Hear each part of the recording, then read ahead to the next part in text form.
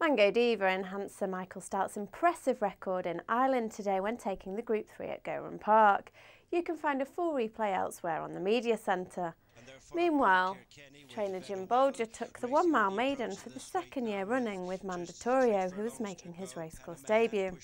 The 13-2 shot in the blue and green jacket was backed in from tens and justified the support to hold off a challenge from Kilkenny. Bolger won this race 12 months ago with Irish Derby hero Trading Leather. 5-4 favourite John Constable, who's a full brother to St Ledger winner Leading Light, finished in 4th.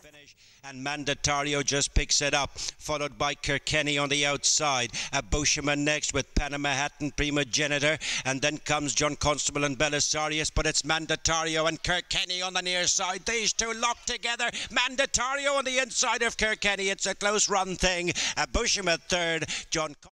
Jim Bolger completed a double on the card in the closer, a 7-furlong maiden, when Wexford Opera got off the mark on the 14th time of asking. The 3-year-old in the purple and white colours has been knocking on the door and was reversing form with High Net Worth, who finished ahead of him at Down Royal last time. But it's Wexford Opera over on the far side who appears to just have the advantage over High Net Worth, and in third place Like a Diamond. They've less than 200 yards to go, and it's Wexford Opera and Kevin Manning in the lead from High Net Worth, some 2 lengths off, and Wexford Opera will gain a long overdue victory. Beats High Net Worth third, Like a Diamond, then Barbados. Castle Guest put a disappointing one behind him when running out an easy winner of the handicap over 1 mile and 1.5 furlongs. The Mick Helford trained 4-year-old in the noseband won over course and distance last month before finishing 5th at Killarney. He loved the fast ground today under Shane Foley. Furlong and Castle Guest and Shane Foley come through now to pick it up from Magical Steps, Surreal, Waver on the near side of He's Got Rhythm, Benbecula, Magnolia Ridge on the far side, but it's Castle Guest in the lead and now beginning to open up, racing towards the finish. Castle Guest bounces back to winning ways, beats Magnolia Ridge, Magical Steps, Waver, Benbecula. Odysseus struck on the 4th time of asking to take the nursery over a mile. The 6-1 shot in the hood has been progressive and showed plenty of promise on her last run at Bellewstown, where she finished 3rd. But it's Odysseus in front of, in 2nd place, Ava Star. Then comes Keyword as they begin the run to the final 150 yards, and it is Odysseus in the lead for Colin Keane. Ava Star trying hard for Connor King. Star Apprentices battling out the finish, but Odysseus, it's a first win for Odysseus, beats Ava Star. 3rd Crafty Codger, and then Keyword with 3-4.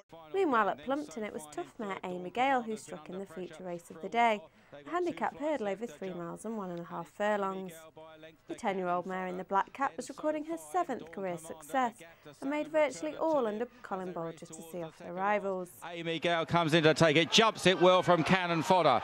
Amy Gale is nothing if not game. Cannon Fodder is trying to attack. Here's the last flight. Amy Gale again, absolutely spot on. Amy Gale from Cannon Fodder and Dawn Commander as they race up the running. She's not had much racing in the last couple of seasons, Amy Gale, but she retains plenty of ability and all the courage of old to win from Dawn Commander.